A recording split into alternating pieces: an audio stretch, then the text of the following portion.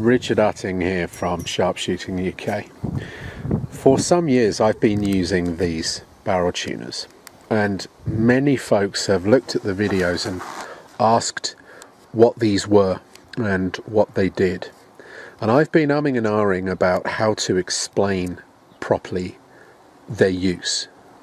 And I think now, after some years, I'm able to explain how they're going to help folks who have different priorities for their shooting, the reloaders, the factory shooters, etc, etc. This is a limb saver, in other words the guys who do the recoil pads. X-ring deresonator. It's a fancy name for a 15-pound piece of rubber. And what it does is, according to where you position it, and it's sensitive to, a millimetre, as it were, as you slide it backwards and forwards, it dampens the whip of the barrel.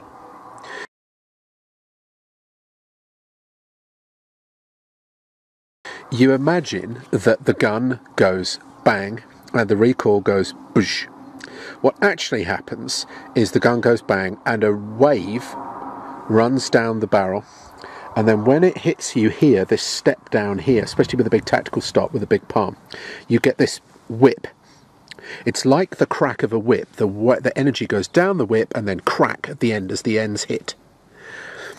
Imagine that happening left and right, up and down, inconsistently, whilst your bullet is trying to come out of the end at just the right moment and in the same place as the barrel moves during the firing cycle. Long story short, when you reload and you adjust your seating depth, and to a certain extent the optimum charge weight, powder, everything, you're timing the exit of the bullet with the most stable position of the harmonic shift, shall we call it, the barrel whip, the recoil, to give you accurate and repeatable results. So, I have tested this so many times now that I can be definitive about this. Now, this is a bold claim, so I've been careful here. There'd normally be a moderator on the end of this. If you move that back an inch, that gun, which is currently shooting zeros and 0.1s, it's just phenomenally good, will shoot 2 inches. Move it another mil, it might shoot 2 inches left to right. Move it back another mil, it might shoot a little string vertical. Move it back another mil, all in the same hole. The effect that it has on the accuracy of the rifle is absolutely profound. So you've got to use it carefully. What it doesn't do is stick it on your barrel anywhere and your group's half. If you think that's going to happen with anything, you're childishly mistaken. It might, if you put it on in just the right spot, it might be magic and it might halve your groups. But it might also double and triple them. What it is a variable that you can use to affect your accuracy. So, given a certain amount of consistency in the components, say that each bullet is exactly the same as the next, which is a variable in rimfire ammo that you can never get out, but let's say that the ammo is perfect. If you move that from about an inch behind the moderator and you creep it back and you keep firing, your accuracy will change. Mark my words, that it does work, for better or for worse. What I have found is that using factory ammo, which you cannot vary yourself, you can't change the seating, you can't, you're stuck with it. If you move that back, you can dramatically worsen and dramatically improve the accuracy of that ammo to the maximum potential of the ammunition. In other words, if there's a poor round in there with a grain less powder, well, it's going to be poor. But if the ammo's good, you can get it better with the tuner. Now, that's a bold claim. That's a bold claim. I'm telling you that if you go and get your 55 grain Hornady in 223 and you fire that at the target and you get 3/4 of an inch, that by using this you might get 1/2 inch, you might get it even tighter, or indeed you could completely ruin it and go to 2 inches. You've got to tune it by sliding it backwards and forwards until it's in the right position. And what you're doing is you're dampening the whip of the gun, you're changing the recoil to better suit the bullet.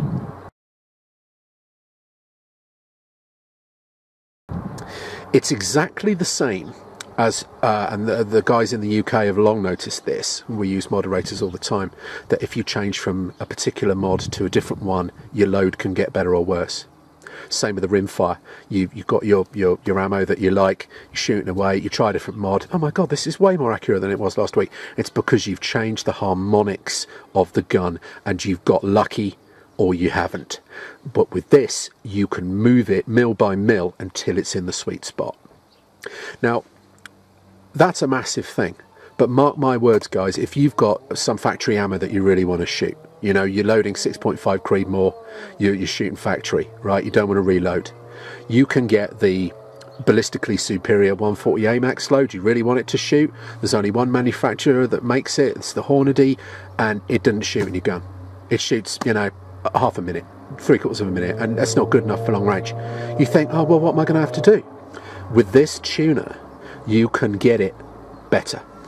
And that's really something, given that these are £15.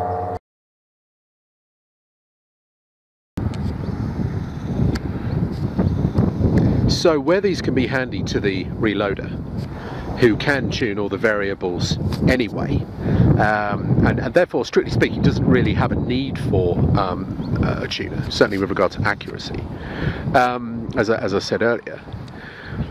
Where these can be really, really useful is, and I'll give you a direct example. I used to have an Ace Ultra mod on this gun, so I did all my load development with that mod. The load was lovely and all sorted. I then changed to this lovely Wildcat Evo, which is a different weight, different centre of balance, completely different kettle of fish, and the load went from hero to zero. I mean, it just felt awful. It shot about 1.5 inches, having shot, you know, 0.1s and 2s. So I'm now faced with having to significantly redevelop my load, as you are whenever you change moderator. And some of you will be nodding at this because, you know, you change mod and your load changes, bullets that used to go don't go, etc, etc. It's all about the harmonics. So I'm thinking, what do I do? So what I did was I put the barrel tuner on, I moved it, if I remember rightly, it had to come back about 1/2 inch. All of a sudden, there's the load shooting into bug holes again. So it changed the load without me having to develop anything, without me having to play with seating or whatever. So that's a useful example, and I've actually done that several times because I change mods a lot. It's the same for your factory loads. You can't change the normal variables, and indeed rimfire rounds. So if you can change it by some other means, it's going to be useful. You're going to get the maximum out of that combination. The combination of the weight of the barrel, the timing, the bullet, the seating. You're going to get the maximum out of that combo. It's going to suit your gun as best it can. If you can put this little weight on and move it back. It's so simple, it's kind of shocking, especially given that they're only 15 quid. In the bench rest world, you can get these fancy ones which have little micrometer adjusters on them, and they ratchet it back, you know, super exactly, and I'm sure that's very, very nice. And you could take them off and put them back on in the same place, etc, etc. This system is literally, that won't move now, it's kind of bound on. What you have to do is pick up the back of it, put a bit of oil under there, and then it starts to spin and you can move it back a bit. So low tech but dead simple, and as soon as you leave it in a position it sort of grips and stays there. So very low tech but very reliable.